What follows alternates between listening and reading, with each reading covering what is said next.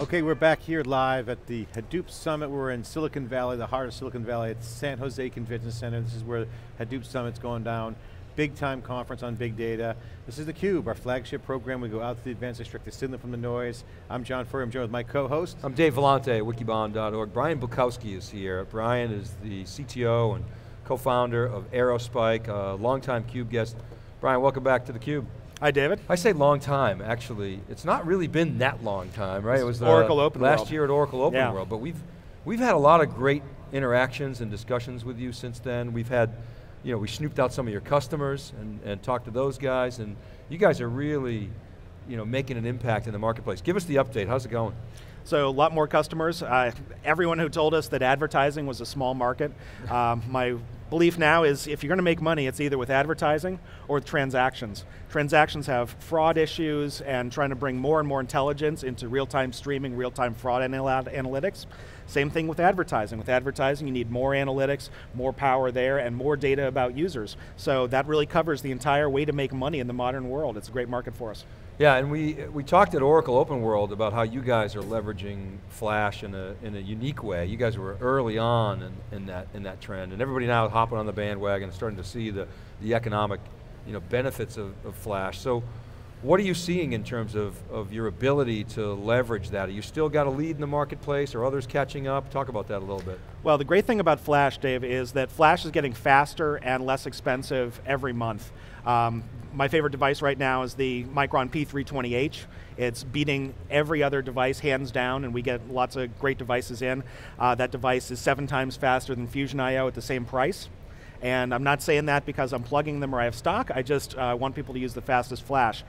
What Aerospike is able to do is drive that Flash to its limit. So where another database is going to be bottlenecked on CPU or bottlenecked on IO, we can drive it all the way to the 700,000 transactions per second that one of these devices can do. And that's really something. Yeah, so we just heard H-streaming was on here. We were talking about streaming technology, talking about Storm a little bit. Talk about how you participate in that world. You complement it, is it competitive? Maybe discuss that a little bit. So I completely believe that streaming is the next Hadoop.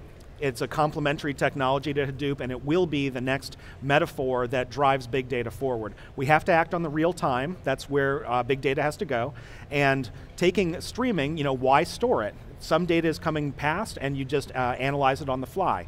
We believe in Storm as the correct metaphor and the correct platform to do that. Storm is simply a processing system and an API where messages flow through and you can add your own analytics. Well, that's great for Aerospike because at Aerospike we can be the persistence layer and the only persistence layer that's fast enough to keep up with Storm. Storm can do a million messages per second per server, and that's how fast Aerospike can go. So the Storm guys are going, well, it has to be in-memory computing with Flash, with Aerospike. We believe it's a perfect fit. So we've released Storm connectors and example Storm code on GitHub. Aerospike Storm Git, Aerospike Storm is the name of the repo, and we have found 2 customers, one in China and one Federated Media here in the States, that are already using Storm with Aerospike to get very fast real-time analytics for advertising. Okay, so it is, I was going to ask, what are they doing with it? That's the predominant use case, right? Yeah. So talk about the messaging and processing side, because that's obviously map reduced. There's been a lot of benefits there.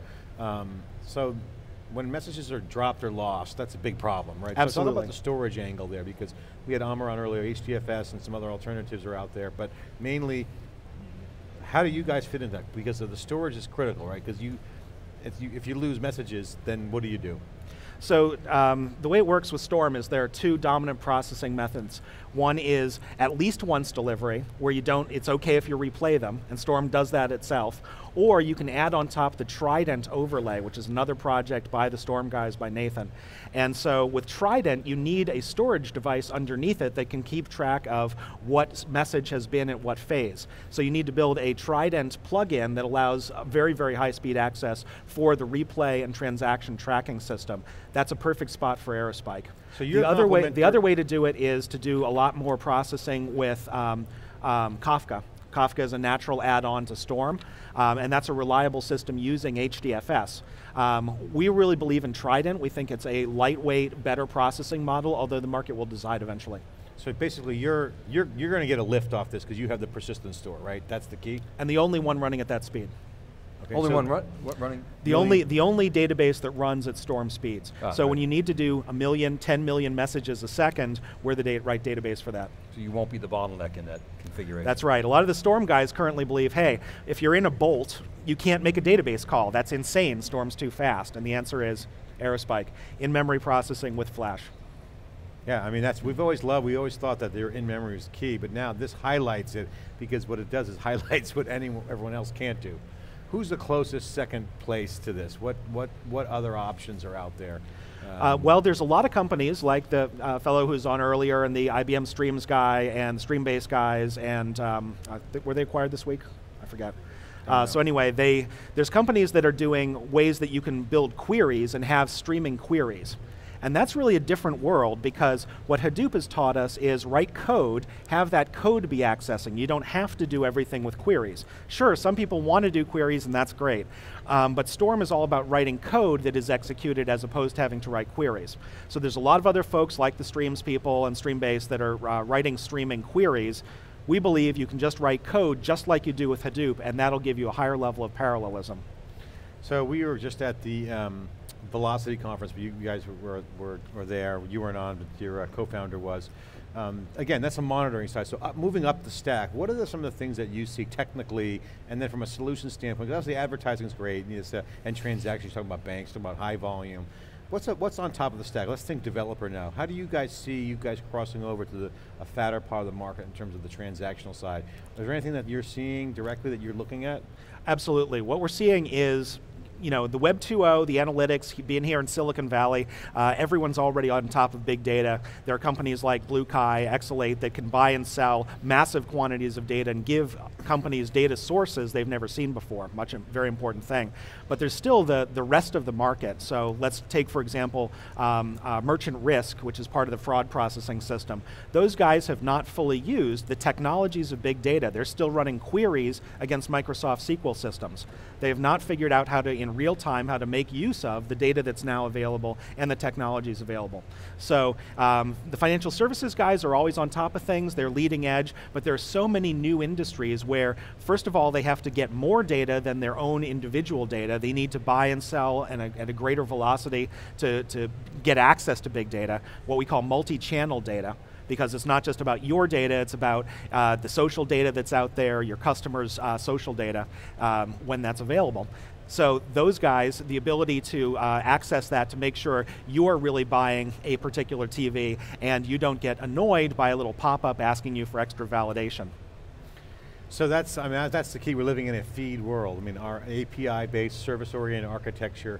I got to ask you this question because that kind of brings up, you've been around the block. We've seen SOA. This is going back in 2000. I mean, web services promised a slew of tech that just now is starting to hit the mainstream now. It's also message-oriented middleware. It's the return of that as well. We have a lot of returns of things. Yeah, but it's like the web, when the bubble burst. Everyone was complaining, oh yeah, but all the stuff that people actually wanted to do happened, right? So what of the old is popping its head out now that's relevant? SOA, service-oriented architecture is one. We've seen that with API-based data centers. What other things can you share from your personal perspective that you think is relevant right now? Well, we are seeing multi-master databases, MDM. We're seeing that sort of continue to struggle on, and that's the ability to have a centralized data source to bring together and still work with all of your legacy data sources. So as people are adding in Hadoop, it's not like they're phasing out their old systems. So now you've got specialized databases like Hadoop or a Vertica cluster or something like that, or an Aerospike analytics cluster where you can start doing your processing. How do you know which database to use? So there's one area where at the application level, I think we're going to have a little more of the federated query architectures and MDM systems that'll allow us to do processing over this diverse set of query engines. Okay, Brian, thanks for coming inside theCUBE. Always great to have you on theCUBE because one, you're so plugged in, but really highlighting some of the things like Storm that we're seeing, and and other things like Spark is out there. What's your take on that too? Great little database. And what do you think about Amr Awadal's comment that HDFS is being fragmented when putting storage in Red Hat, for instance? Well, you know, I actually think one of the benefits of the Hadoop architecture is it can take different storage plugins. That's a good thing. That shows that there will be places for vendors, people like MapR, to come in and innovate. If Hadoop was a static architecture where you couldn't plug in new architectures, where companies could not make money underneath, that's a sign of a not as good an architecture. So, I think it's good that we will, and yeah, you get a little fragmentation. So what? We've got that in Android too, and you know, I love my Android phone, and it's a great ecosystem. What he's saying is that everything's put in HDFS, then that's better for the platform. That's his argument. Not just MapReduce. Hadoop is not just MapReduce, it's HDFS and MapReduce. Is it a legitimate argument, or? Yeah, I think that HDFS does need to be the core system, because that interface and being able to swap in that interface is what's important. But having plugins for compatibility and certain things like POSIX compliance, which Red Hat has to have. Absolutely. It's kind of, okay, cool. All right, we got a little bit of signal there from the commentary. I had someone on Twitter, Dave, commenting already about they were confused on that comment. So always good to get clarification. Brian, thanks for coming inside theCUBE. Co-founder of Aerospike, hot company. Again, timing's everything in this world, you know. You guys have been banging out some good tech in the right place right now. Streaming, Storm, hits right to your sweet spot, in-memory, persistent store. Really, really nice element. Congratulations, and we'll see how that plays out. This is theCUBE. We'll be right back with our next guest after this short break. I'm John Furrier with Dave Vellante. We'll be right back.